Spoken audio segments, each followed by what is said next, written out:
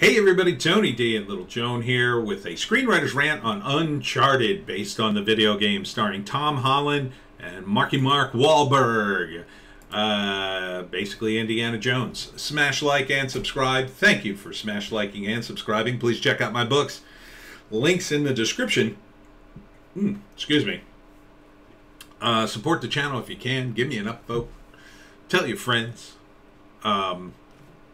So Uncharted, it doesn't look bad. I mean, it looks like the video game. It looks cool. I didn't play the video game, but I knew it had more than a small story. I mean, it was a very story-driven video game. But and you know, it had stuff in about the character's family and his brother. There was a whole brother thing going on. And Mark Wahlberg's in it. I mean, really, Tom Holland would have been a perfect Indiana Jones replacement. There's Marky Mark. He would have been great as like a young Indy or new young Indy, grandson of Indy. I think he could have done grandson of Indy, right? Just start in modern day. You know, maybe have Harrison Ford in a hospital somewhere or a home. Every once in a while he shows up, makes a cameo in the first episode. But this is what this is. It's modern Indiana Jones. I mean, they're looking for treasure. You know, Antonio Banderas, oddly enough, plays the villain. He's also playing the villain in Indiana Jones 5. So isn't that weird, huh? He's like more of a villain guy. Is it because he has an accent? You know, or is it just because he's older now and he doesn't get to play the good guy? But Marky Mark, still looking good. So it all looks fine. I mean, you know, it's got stuff from the video game. This was a bit from the video game. Like you get pushed out of a plane and you have to climb over the bags that are falling out of the plane. And then, you know, stuff happens. So the question is this going to be a good story? Are you going to be, and here's like a car knocking him out. Is this going to be a good story? Or is this going to be a video game? Now it's coming out in February. That's not a good sign. That's the dumping grounds for bad movies. But we're not in a regular movie timeline anymore, so maybe it'll be okay. I mean, I do like Tom Holland. There's the what's the name, the video game, I guess.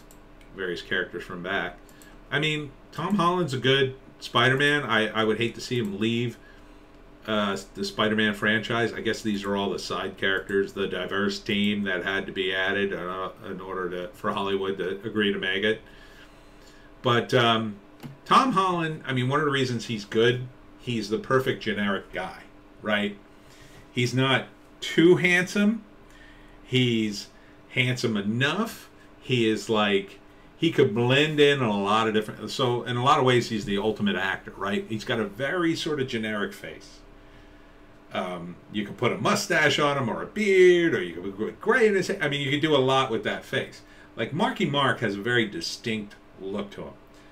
Tom Holland kind of blends in, which is why he made such a good Peter Parker. He looked like an average kid, and he looks very young. So even in this, he still sort of has that look, but they could, you know, make him a little older and slicker by, you know, his clothes or whatever. He's really kind of perfect in that way.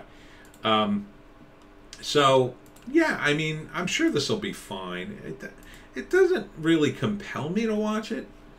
You know, the story's not compelling me. I just like watching Tom Holland do his shtick, you know. He's got a good sense of timing. I like Marky Mark too, but not as much. He's like a more of a meaner version, a little bit more of an edge. He's a little bit more full of himself. I think he's taken a back seat in this movie. He's more of a supporting guy. And Antonio Banderas is just going to be the evil guy with an accent. You know, Tom is going to be the one who's like, oh, I got to figure out all the clues and save my brother and get the treasure and get the girl. You know, Marky Mark would have been that guy, but he's not that guy anymore. So I think it'll be okay. You know, I'm not super excited about it. I mean, if I played the video game, I'd probably already know the ending. So I don't know if you did. If you did, say something in the comments. You know, how does this compare? It looks like it compares to me from what I've seen of the video game.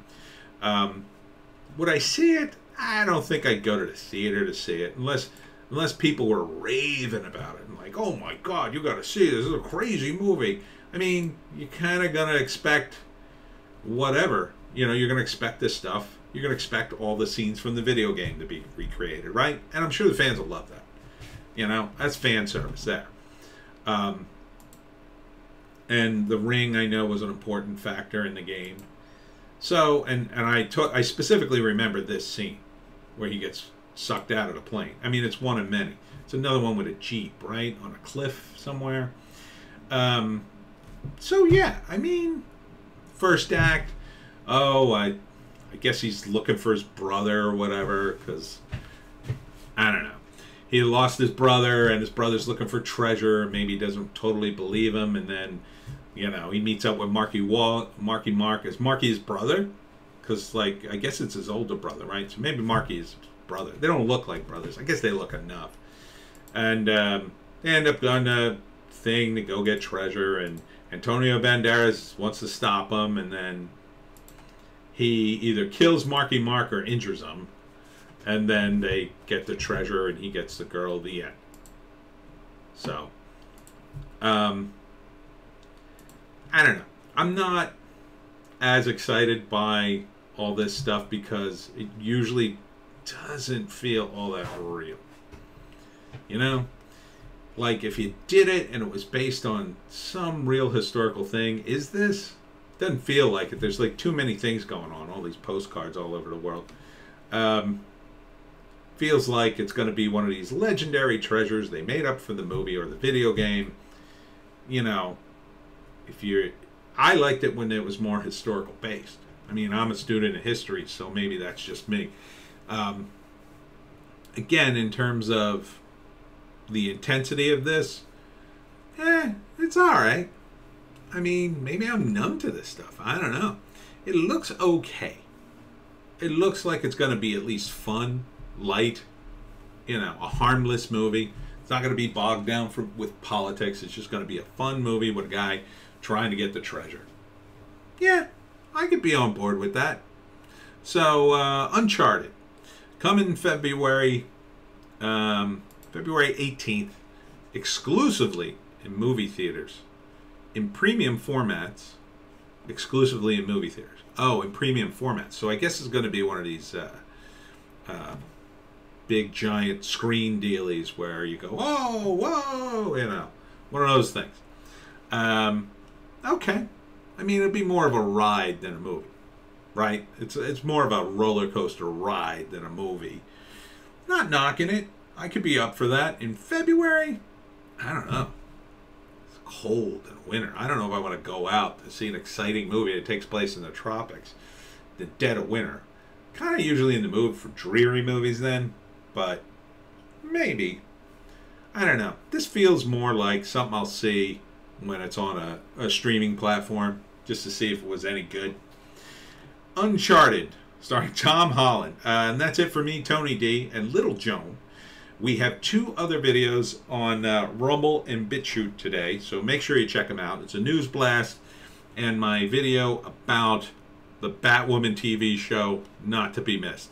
I'll see you tomorrow.